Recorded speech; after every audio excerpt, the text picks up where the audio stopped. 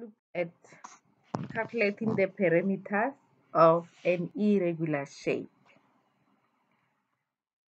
Remember, the perimeter is the sum of all lengths. Regardless of what shape it is, we just calculate the outer side, the boundaries. So these are some of the irregular shapes. They can look like this, where it looks like a triangle, a rectangle, but you can see that not all sides are equal. Or also the second one, the green one, the sides are also not equal. Or the orange one, where it has 5 sides. So those we call irregular figures.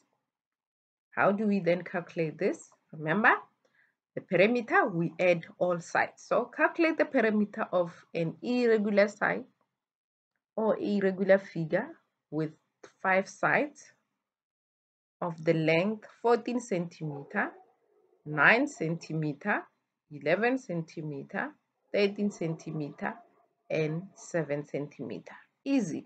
We just add all of them. 14 plus 9 plus 11 plus 13 plus 7. And that will give us 54. And that is our perimeter of this irregular figure.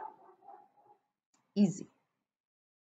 But sometimes you don't get just the irregular figures. You get what we call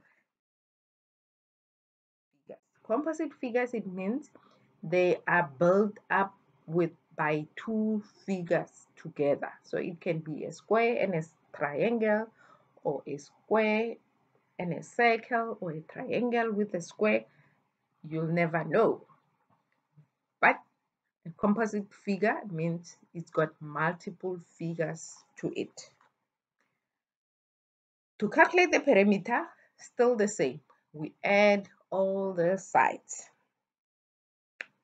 So let's look at this composite figure. As you can see on this composite figure, we can clearly see that there are two figures here. If I draw a line here, you can see that the top part is a square and the bottom part is a rectangle. But because we're calculating a composite side, we can make assumptions as well, because if from this side to that side is 4 centimeter, and from here to there, from this side to this side is 30 centimeter, but we are not given this area there. This area is not given to us. We need to know what is this area. And also we are not given that part, but we are given this area. We know that it is 25. So we have multiple things here that we don't know and multiple things that we know.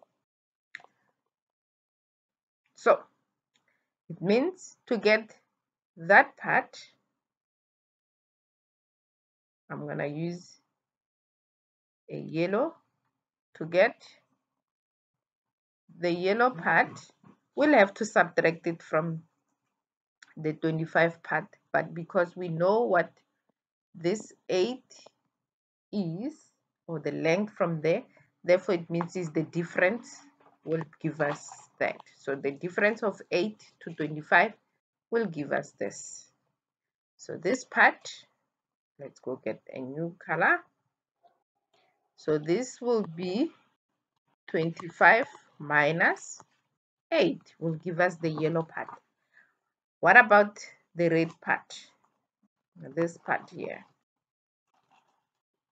This part we can calculate using the 30 and the 4, because the difference between 30 and 4 will give us the red part. So this red part will be 30 minus 4. So let's calculate the composite perimeter. Calculate the perimeter of the composite figure above, which is the one that we just did. Remember, the perimeter, we're adding all sides. So we're going to add 4 plus 25 plus 30 plus 8 plus 30 minus 4 plus 25 minus 8, because we're adding all the sides. And that's the equation. It's 30 plus 25 plus 8 plus 4 minus, plus 30 minus 4 plus 25 minus 8, because we're adding all the sides. And if we work out what is inside the bracket, 30 minus 4 is 26, and 25 minus 8 is 17. Therefore, 30 plus 25 plus 8 plus 4 plus 26 plus 17 will give us 110. And that's the perimeter of the composite side. And it will be 100 centimeters. Thank you.